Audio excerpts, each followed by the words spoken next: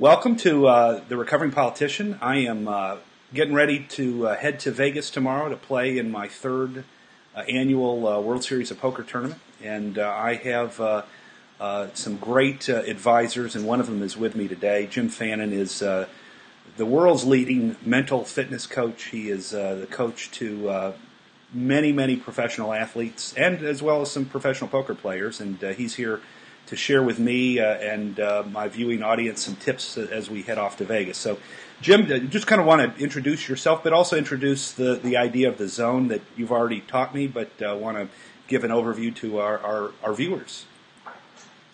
Well, I'm America's zone coach, and the zone is something I've researched for 40 years. This is the 40th anniversary of discovering 5 markers. And I'm not using poker markers, 5 markers that we all possess. And once these 5 markers are balanced at a high state, the phenomenon called the zone will arrive. And let me talk about the zone.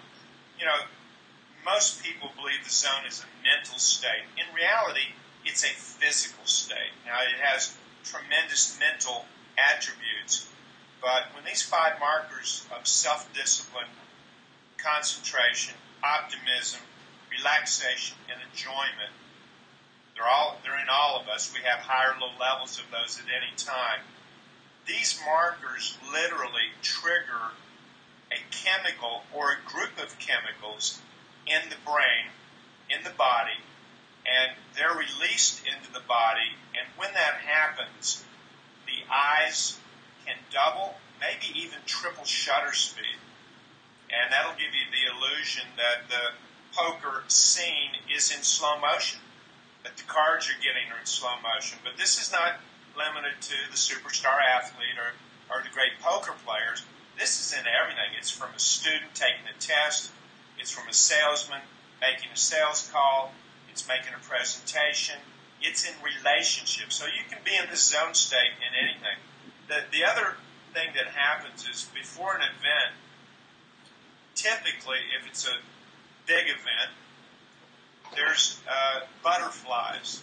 And the butterflies really is a positive. You have to think of butterflies as a beautiful thing, like a butterfly literally is, because your stomach constricts, diverts all the blood from your stomach to the brain for clarity, and for the rest of the muscles for inordinate quickness, speed, agility, and strength.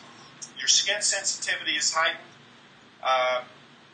Your conscious mind, which has reasoning capabilities, judgment, even being a victim, it shuts down when you're in the zone.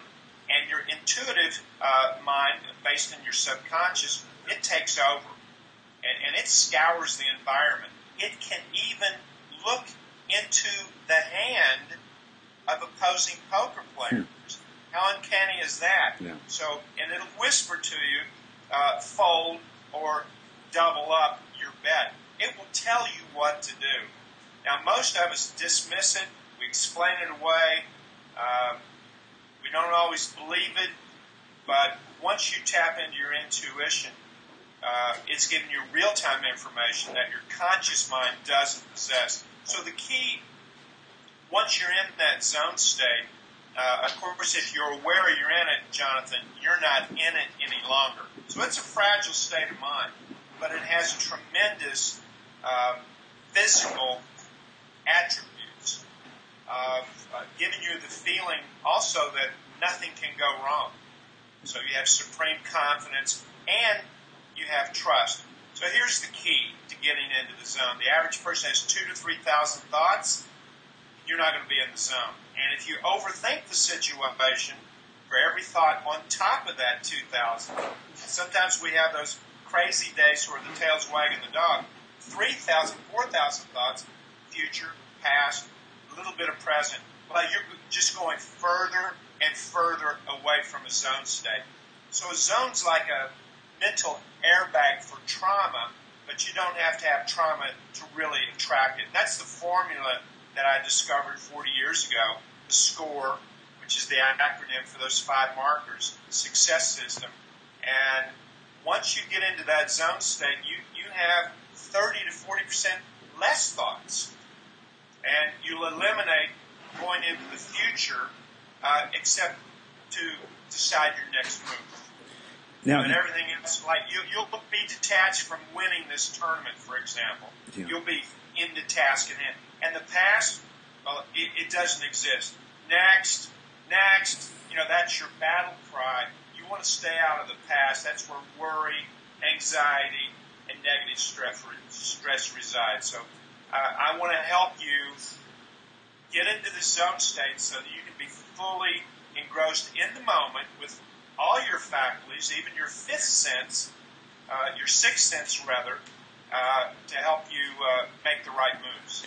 You know, when we talked last year, you had just received an email from me. I had let my friends know that I was going back to the tournament. There was no way that I was going to do as well as I did in 2012 when I made the final table.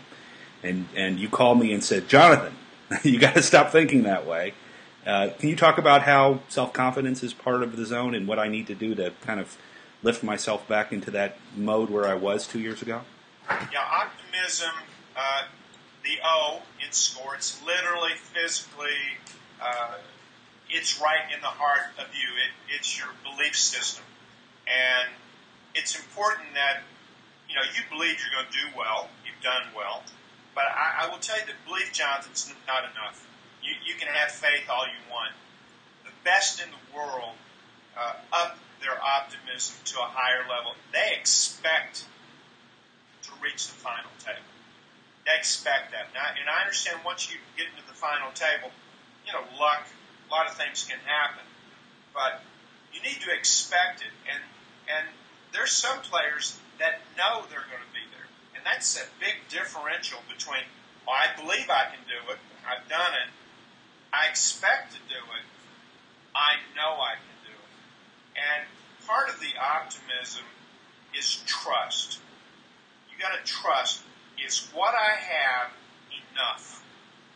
I trust me. What does that mean? Well, I trust me to fold. I mean, you may be folding 70% of your hands. Do I trust me to fold? Especially on the borderline hands where, maybe I go in and see what's happening, maybe I don't.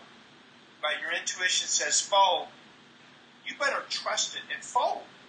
And if it says go on that borderline, you need to trust it. You need to go in. You need to enter that hand. And if your mind is clear of the past and the future, and you're not thinking about winning, you're not thinking about losing, you're not thinking, maybe I should be doing something else besides being here. If you can get in that clear mind, which I'm going to help you do, the zone has a better chance of arriving. And then there's some tools we have to actually elongate the zone like a rubber band. Now, I've seen pro athletes get into it 30-some days. I mean locked, where they know, and they've set major records. So the zone typically, Jonathan, comes in bursts of 12 seconds.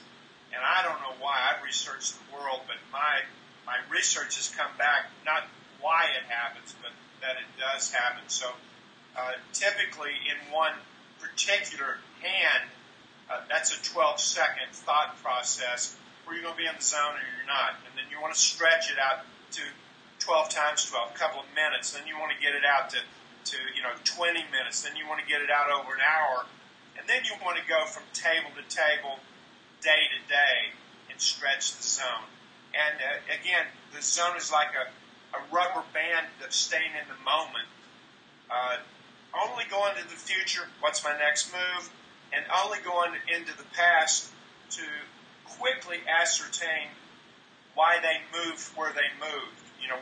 Why they did what they did. But if you let your subconscious do most of that calculation instead of your experience or your logic, you're going to play better hands, better results. You'll get to the final table. And you have to have confidence that this process works. You have to have confidence that what I have is enough. I know what to do in every situation. And you have to have confidence that I won't tip my hand. And confidence that I can read what's going on. More importantly than physically tells, which, I've mastered all the different tells, but even more important than that, because there's fake tells, as you know, to set you up. Intuition you can't hide. Yeah. So help me with some of those. Once you get in that zone state and have confidence, repeat that, please. Can you help me how some of those cues to get in that zone state that we talked again? Remind me about the hydration. I remember loosening my jaw. There were some other good things that really helped last time. I think the first thing is you need to shut your eyes and unhinge your jaw right now and just clear your mind. Just turn your brain up. Go ahead and do that. I call that a reboot. If you're overthinking too much, shut your eyes and hinge your jaw and just see a dark screen. Just clear your mind. No future, no past, and just listen to my voice. And this is guided imagery. I want you to go right now to the final table. I want you to sit down right this second in your mind at the final table. And you may or may not see a logo behind you of the event. And if you can see that, put that on the wall. See it. If it's on the table, that logo, go put it on the table where you're playing. See people there. See the chips. Now, it's over. You've won. And see how everyone is reacting to you, shaking your hand. And see the next day how you feel. And see how people are now treating you differently. They're definitely taking you very seriously. It's not the same. And you need to see that. This is called aftermath imagery, where you go past it. Now open your eyes. So the first thing you want to do, I have a B to A principle. I'm going to give you some other little tips, but the B to A principle is to go to B. But B's not really the final table. B's winning. And B's seeing what happens after winning.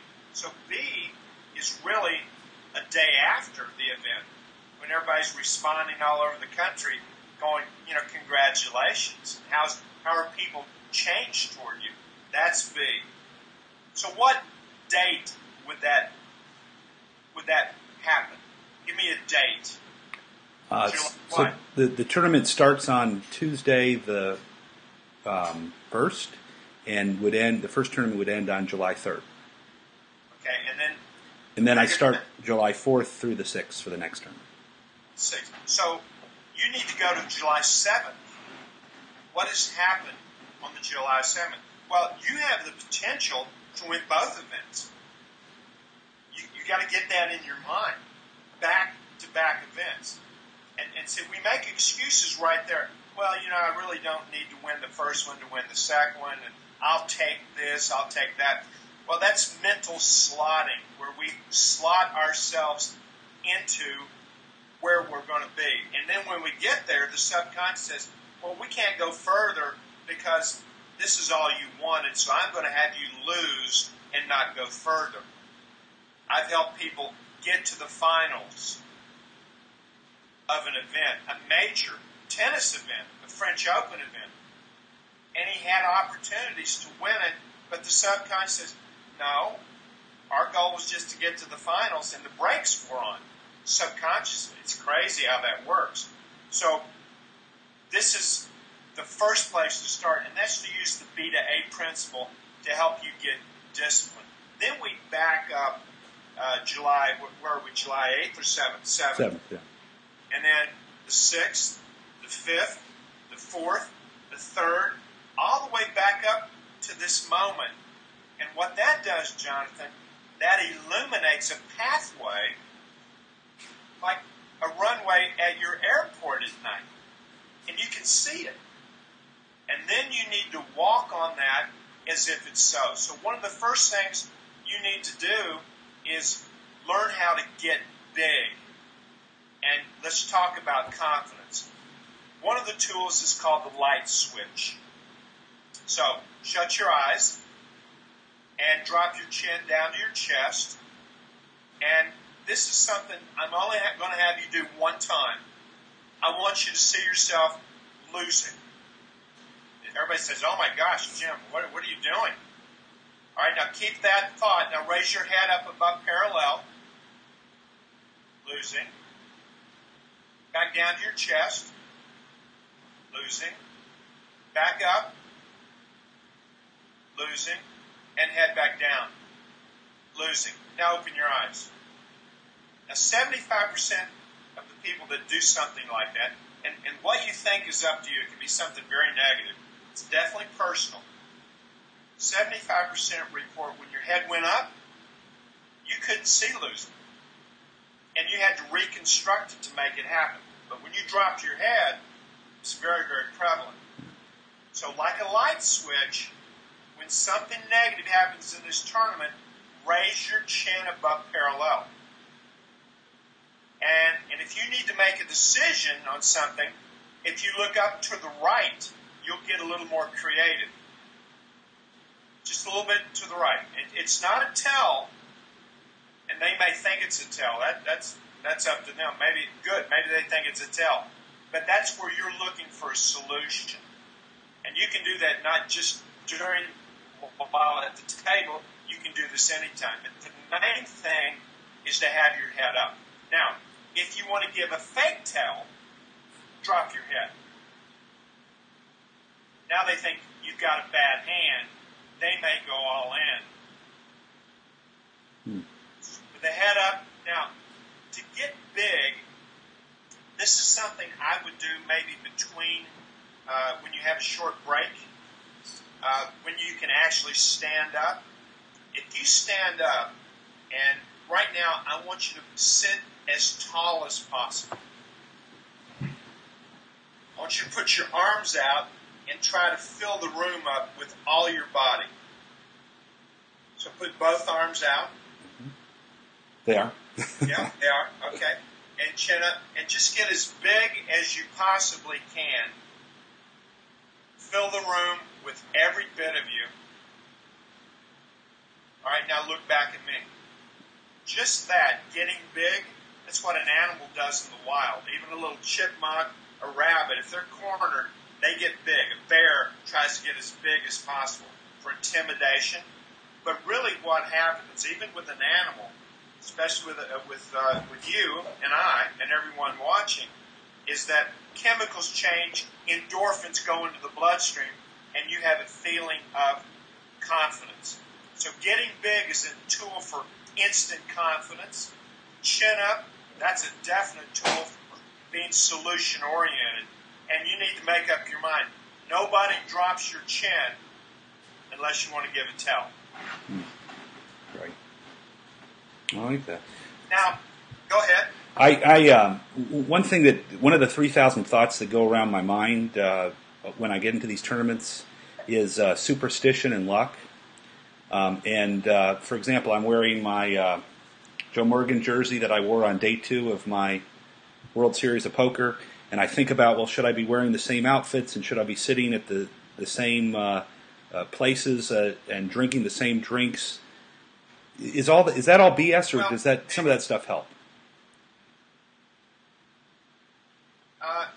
It's not necessary, but it helps. And really all you're doing is you're creating routines, and routines give you confidence.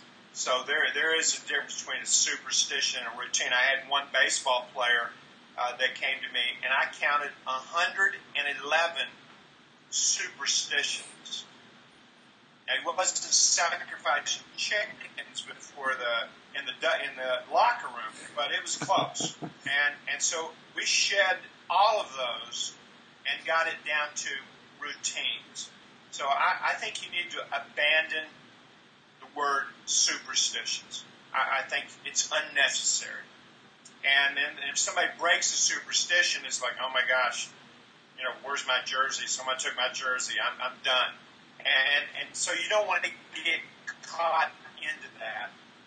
What you do need to have are pre-performance routines, performance routines, but you also want to have post-performance routines. Pre-performance routines are the following. actually start the first hand.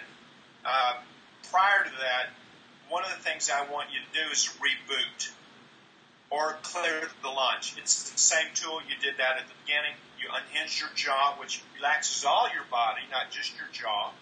That's kind of a linchpin. With your jaw unhinged, you'll relax your hands. You relax your shoulders.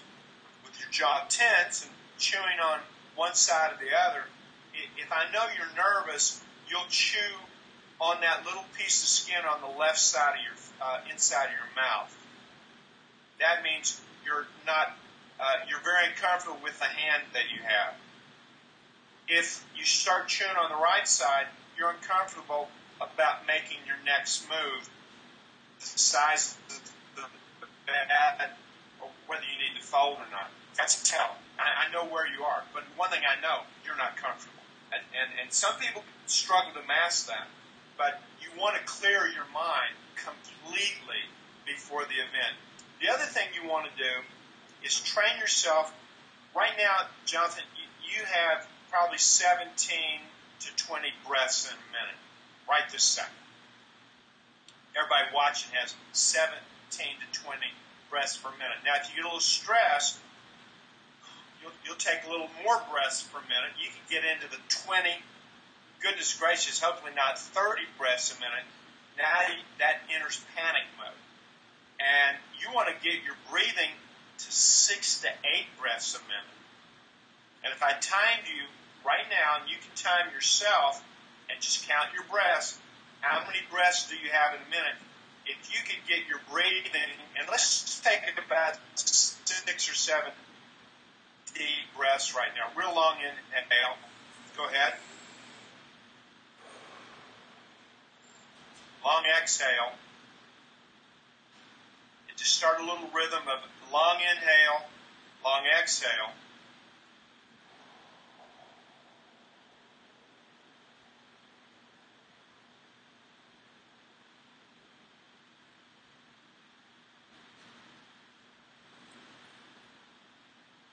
Now what happens right now, Jonathan, because the event's going to happen, you'll have a dump of cortisol, a stressor, which helps you narrow your focus. But you need to cut that chemical with serotonin, because the zone is a purposeful calm. So one of the routines that's crucial, clear your mind, get your breathing down to 6 to 8 breaths. That's before taking a test, before a big sales presentation, definitely before some type of an event like this where the competition is ferocious and there's a lot of unknowns. The routines come in play because the man with the most constants in a game of variables will prevail. Routines give you constants. So, if you're not sure what to do, I've got my 90-second rule, and I actually got a 5-second rule. After the hand is played and you've won it or you've lost it, I would apply the 5-second rule.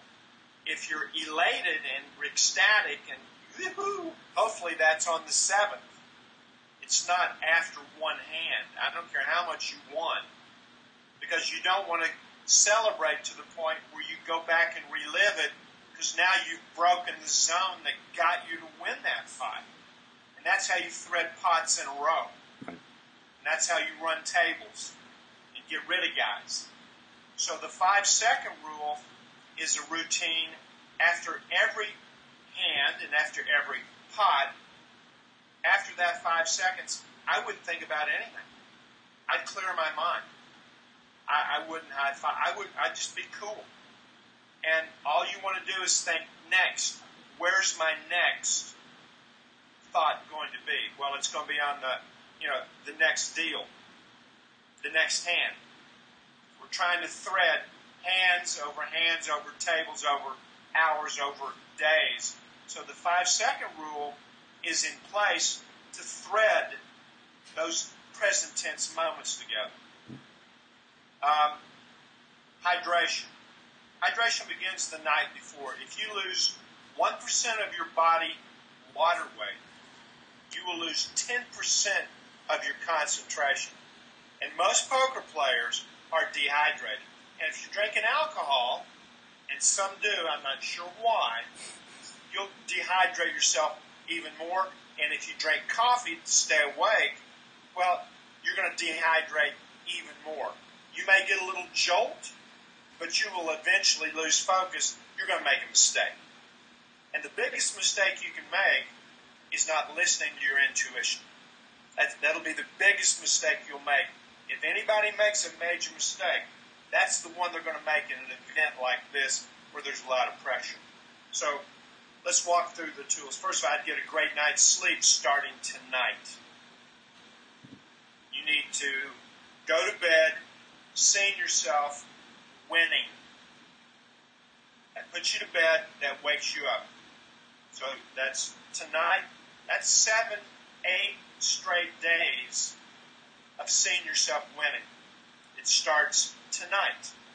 Not reaching the final table. I mean, if you're going to do it, there's no rules here. Let's get the brakes on. Do it. Yeah. Why are you putting the brakes on? Cut down the safety net. Good fortune favors the bold. Go for it. So when you go to bed tonight, now the last 30 minutes before you go to sleep, whatever you think, even if it's bad, the subconscious records it and will replay it up to 20 times during the night. So if you think, man, I'm not ready for this tournament, that's replayed 15 to 20 times. Now, if you do that 7 days in a row, that puts stress on the subconscious mind, which controls all your body language, all your faculties of your body, and all those chemicals that make the zone. If you do it 7 days in a row, whether it's good or bad, your subconscious will do everything to manifest itself into its physical equivalent. It will even get you to fold. Now, listen to how uncanny this can be. It may get you to fold twice when maybe you'd have gone in just so that you can get cards later to win the biggest pot and win the tournament. Don't forget, your subconscious is the world's greatest chemist of your body chemicals, mathematician. You don't think it can count cards? Right now, it can repair cells. Come on, it can count cards. It can repair cells. It can get your body to go in remission with cancer. I had cancer. No one knew about it. You don't know about it. I never told anybody about it. I never mentioned the C word. And I started in this 30 minutes before sleep, I didn't see me with cancer. I saw me healthy, vibrant, and awesome. And the C word was never mentioned. The only person that even knew was my wife, and the only reason she knew is she drove me to the hospital. Or I wouldn't have told her. The Cardinal Bernardine. But after 30 days, I came back, and he's looking at my face. I had to have it operated on. He said it was very serious, wrapped around a nerve. After 30 days of me doing this visualization, no trace of it. It's not returned. That's been 15 years ago. Wow. So, if the body can do that, it can count cards. Yeah. That's child's play, sandbox stuff. Oh, yeah. You know, grade school stuff. Yeah. You have to believe that your body has that capability. And you need to tear down all barriers and all safety nets. Well, I don't play all the time. You know, if it's only part-time, there's pros there. You know, that's a bunch of garbage. You get into that thinking you might as well just phone in your entry and not show up and forget about it. So, at night tonight, and every night, go to bed seeing yourself winning. Wake up in the morning, don't go to the bathroom. You lay there for just a couple of seconds, see yourself winning. You're transitioning in and out of what's called an alpha state, and to program yourself for success. Unfortunately, we unwittingly program ourselves for failure. We do that all the time. All of us, since birth, unfortunately. That's why I've been in business for over 40 years. Now, the other routines that you need, I would practice some scenarios of where you're going to go in and where you're not going to go in with this hand, so that you know the odds on you winning with what's on the table, with what's in your hand. And I would go through a couple of those different scenarios, and I know they're infinite, but there's some basic scenarios that you need to just not think about. You know what to do. Is it possible for you to do that? No. Can you make a list of some of those typical scenarios, those borderline scenarios? And that's one of the things I would do, and then I would forget about it, not even think about it at all, right before, 30 minutes before the tournament, even the day of the tournament. You're not thinking about anything. You're not thinking about winning. You're not thinking about playing cards. You're just being you, being normal. Can you be normal in an abnormal situation? Although you're going to think abnormal, because you're going to be thinking less. The best in the world have won before they've entered this event. I'm telling you, if I could do a printout of every person at your table and the surrounding tables, a printout of their thoughts that day, I can tell you who's going to win or lose. Right. I'll be able to narrow it down to 2 or 3 people. And then luck will happen.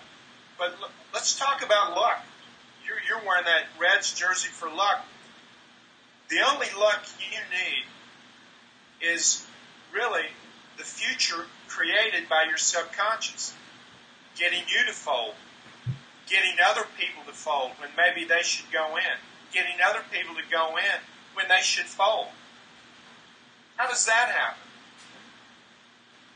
If you're playing all these hands by yourself, you wouldn't make any mistakes. You know what to do.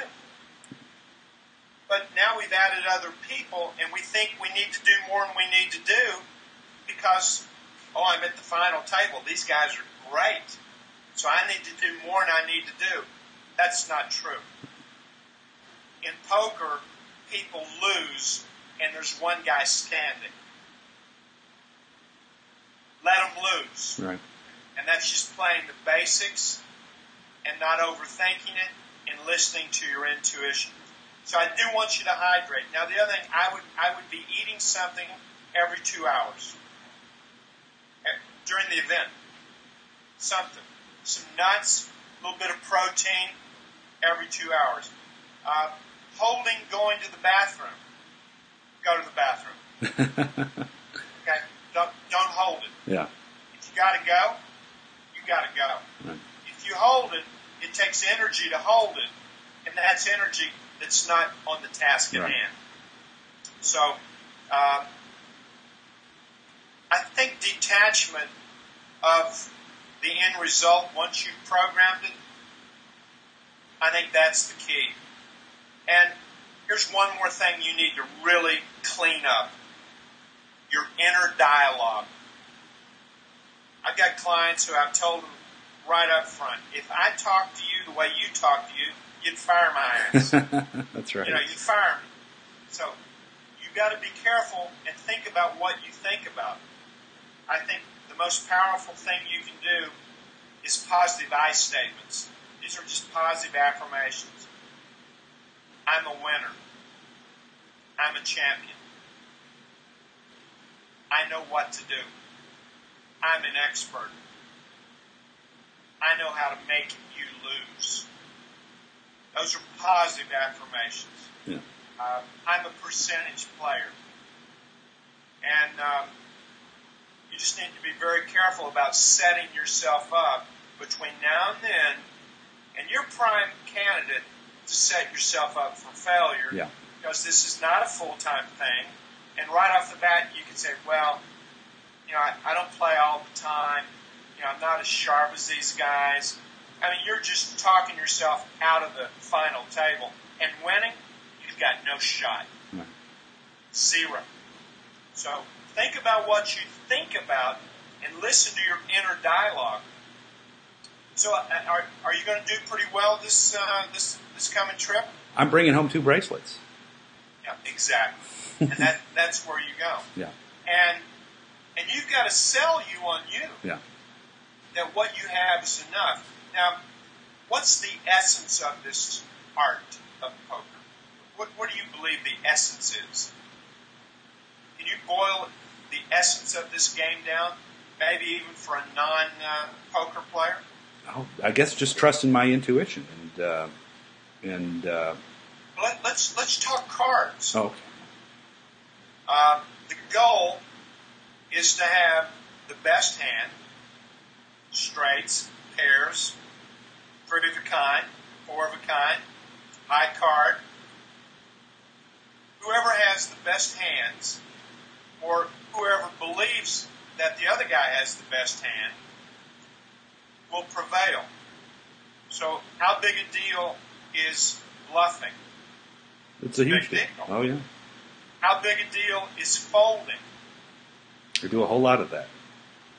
Well, every great poker player will fold 60+% or higher.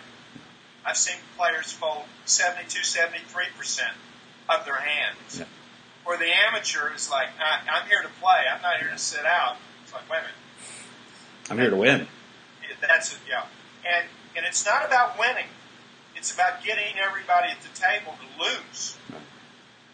I want you to bet more than your hand is worth. That's my goal. Yeah. So I can pick your pocket from it, Right. of your money. I want you to have the confidence that what you have is good when you actually don't have that good hand. Right. So with a clear mind, with 1,400 thoughts the day of the tournament, intuition will be there. Now, if you have more than 2,000 thoughts, you're going to be grinding it out like 80% of the people at the tables, using your experience, thinking like a little victim sometimes, thinking like a judge, winning some, and you will need the luck of the hand to pull you through. And you don't need luck to do this. Your subconscious can make that happen. It is the only entity that has the ability to think 8, 9 hands in advance.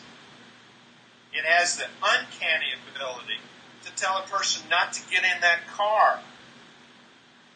Not because something bad's going to happen, because I may miss an opportunity Right. to meet somebody. Right. So it's not always a negative thing. Yeah. It could be an opportunity thing. And it depends on how you're programmed. And right now, between now and the end of this tournament, you need to have positive self-talk, sell you on you, get your routines in place, hydrate, eat, and reboot a lot. And you can reboot between hands. That only takes 5 or 10 seconds. Yeah. Clear your mind. And your battle cry word is what?